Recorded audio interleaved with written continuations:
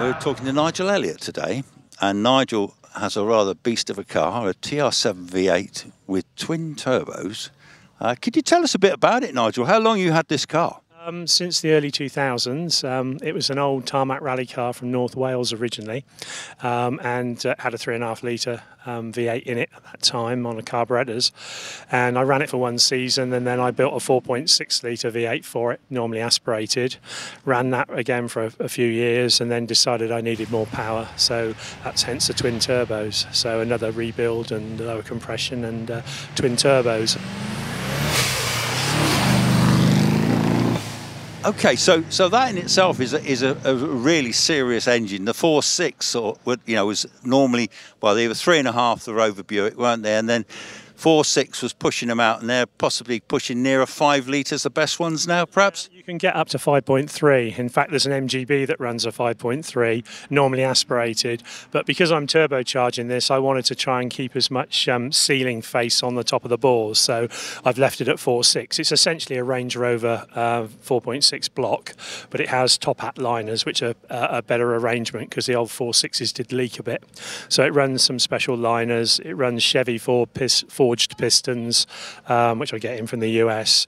So it's low compression, about 7.8 to 1, and otherwise it's a fairly standard build. It's got ported heads, but other than that it's just balanced, and so it runs on standard conrods, revs to about 6.2 and makes towards 500 horsepower, so it's good fun. That's pretty serious, 500 horsepower. I remember these back in the day when Tony Pond was one of the works drivers, wasn't he? I think Per Eklund also drove them as rally cars, and they were pretty competitive. But again, they would have been 3.5 litre.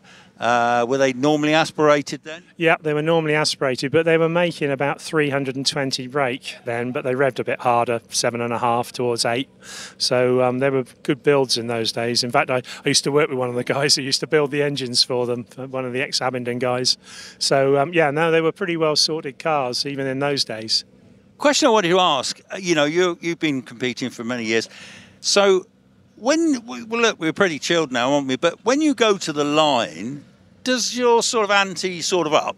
Yes, it does. You get the old butterflies, and you just keep tightening the seat belts and squatting down in the seat and checking you've turned everything on that you should have turned on.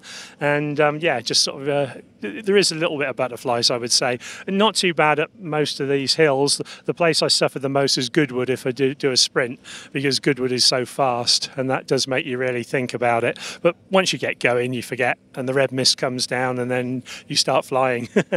Do you, so you mentioned Goodwood then, because obviously on a hill like this, what have you got? 5-speed box, have you? And then what would the car be geared for potentially? Okay, it's in fifth, this would do something like 160, but I only use 4 gears on the hills. In fact, here I only use 3. So Shelsley Walsh I'd be using 4. So by the time you get to crossing at Shelsley, I'm in 4th, and then just down to 3rd for the S's and back up to 4th on the finish straight. It's so torquey with the turbos. It'll come out of top S spinning the rear wheels in 3rd gear.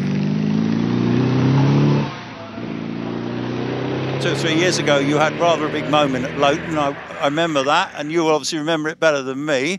But you've had to totally rebuild and reshell this car. How long's that taken? It has taken me 3 years, basically, from the crash. It was August 2020, and I went off just after the kink and Cedar Straight, got on the grass and launched up a bank, so a big end-over-end roll, and that destroyed the car, really. The shell was too badly damaged to use again, and luckily I had one that I'd purchased some years earlier, a spare one in storage. So it took, although that took a good year's worth of welding, because TR7s tend to suffer from the old metal moth, and so it did take quite a lot to get a strong shell again and a new welding cage, and it's sorted, but it's taken a while back together, so I'm being very tentative with it at the moment. Well, Nigel, that's amazing. Well, listen, it's fantastic to see you back on the hills. Lovely car, I do love it, and obviously you're in a pretty hot class with all these boys. Have a brilliant weekend, and we will catch up with you another day. Thanks for chatting to us. Yeah, thank you very much.